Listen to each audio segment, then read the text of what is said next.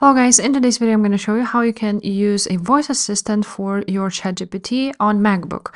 So this works only on MacBook, unfortunately for now. You will need to go ahead and install application of ChatGPT. So to do this, you just go to OpenAI and download it. So just click on your profile icon and download the Mac OS app. And after that, you just go ahead and open the app after the installation. And here it is.